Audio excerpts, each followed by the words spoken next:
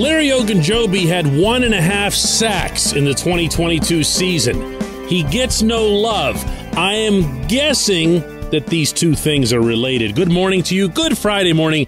I'm Dejan Kovacevic of DK Pittsburgh Sports. This is Daily Shot of Steelers. It comes your way bright and early every weekday if you're into hockey and or baseball. I also offer daily shots of Penguins and Pirates that I hope you'll check out. Larry O, as his teammates call him in the room, is beloved on a lot of levels. For one, he's the ultimate AFC North warrior, having already played for the Bengals and the Browns. All he's missing, obviously, from his trophy case is a season or so with the Ravens. He's respected, he's understood, and he's really, really appreciated, in particular, given the need of the defensive front line. My feeling is that Larry O should be in line for a healthy extension. My further feeling is that Larry O would welcome that, meaning right here in Pittsburgh.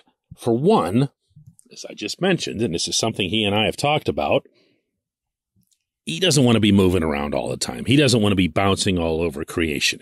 He was looking, after that whole big contract mishap last year with the Bears, to find a place where he could prove himself, but ideally prove himself to stay. For anyone who doesn't know what I'm referencing, Larry O and the Bears agreed last summer on a 3-year contract worth a total of $40.5 million. That included $26.35 million guaranteed. That is a big chunk of change for a defensive lineman. But the physical didn't go the way the Bears wanted. The contract was nullified, and it seemed like a lot of teams got cold feet and backed off. And before long, and it really didn't take long, Larry O was over on the South Side signing a contract with the Steelers. And no, he wasn't real big on the splash. There wasn't a whole lot going on there, but he was the interior force they needed to keep opposing offenses honest, meaning keep them off of Cam Hayward. And Larry O did a lot of that. Larry O made a lot of his own plays. Larry O was effective for the most part on run defending.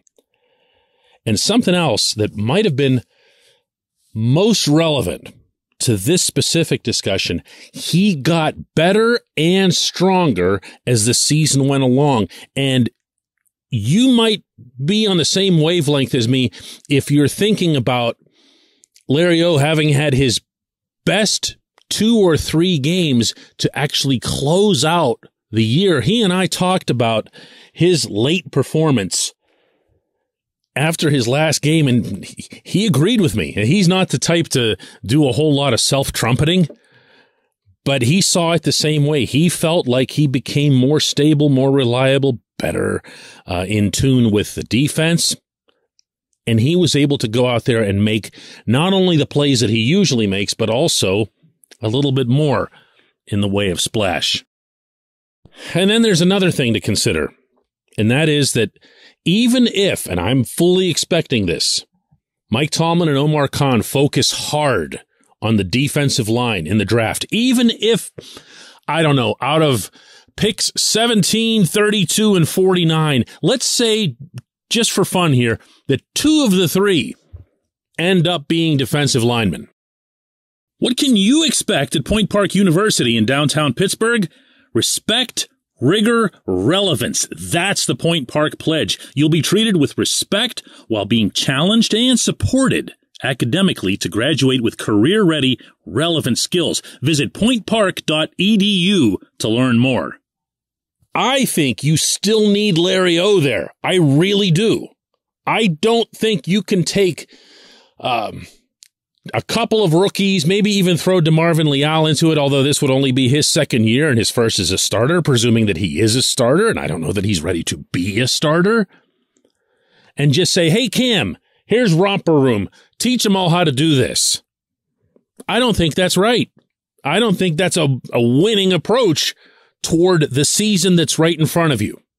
Now, you can also say, hey, we'll go out and see what else is available on the open market.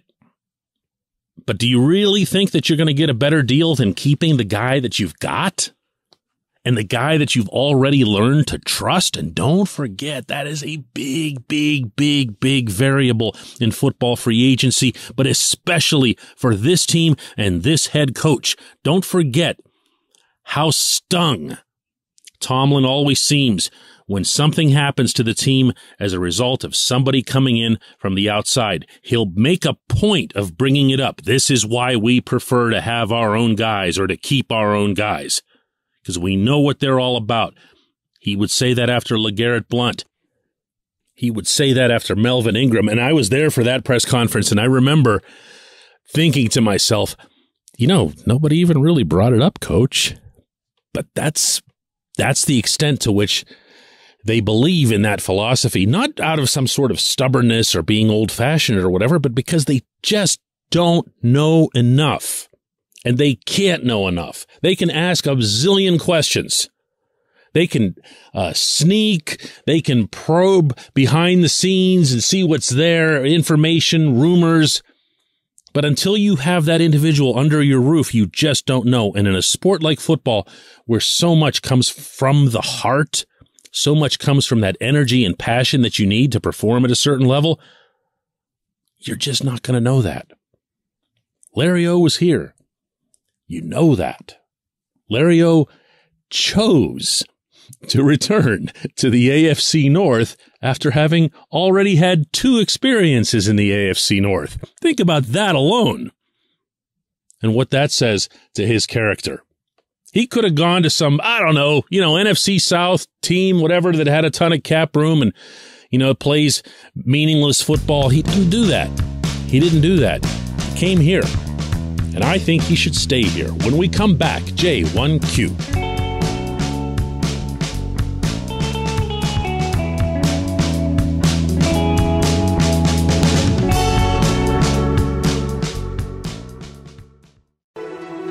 This segment of Daily Shot of Steelers is brought to you by the personal injury law firm of Luxembourg, Garbett, Kelly, and George, LGKG. They represent people who've been hurt in car accidents, who need workers' comp, who need to file medical malpractice claims. The lawyers at LGKG have been designated super lawyers for over 15 years. That's a real thing that's reserved for the top 5% of attorneys across Pennsylvania. To learn more about them,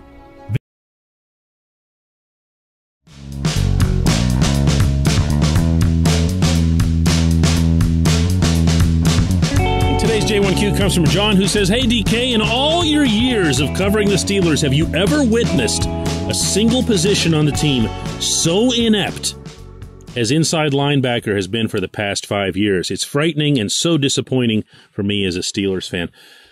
John, I appreciate the sentiment. I appreciate the passion. I'm not going to agree with you on that position. It's been exasperating at times to watch the Steelers still half a decade later trying in vain to replace Ryan Shazier. But you've also had, I feel kind of bad about this because in yesterday's show, inside linebacker obviously came up, and I describe it as a long-standing shortcoming, and it is. And I did mention Miles Jack parenthetically, but I probably didn't accentuate strongly enough that I think he's a pretty good player. And I think that might have gotten lost in the second half of this past season because he was dealing with a grade C tear of his groin, we found out after the season. And he wasn't himself. He didn't have the same push, didn't have the same jump, didn't have the same coverage. And yet he kept going out there to play. They couldn't keep him off the field. This was a really vocal, emotional contributor to this defense, in addition to being a pretty good football player. So I don't want to roll Miles Jack under the same general bus that I'm driving whenever I talk about the inside linebacker position. I don't want to pay Jack the $14 million he's due next season, and I would hope that that Kahn can figure out a way to either extend him or, restructure or something that'll work better for cap purposes. But I would like for him to be on the team.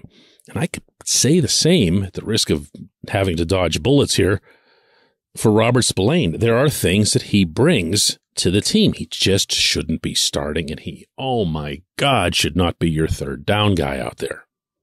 So obviously it's not great.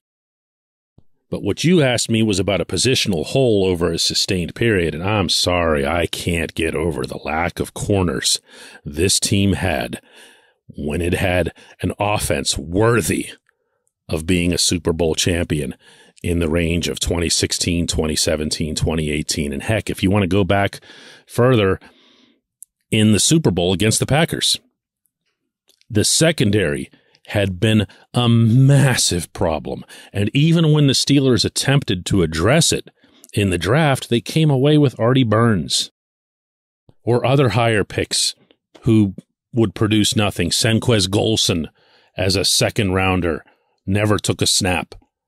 Sean Davis, he had his moments as a rookie, but before long was on special teams.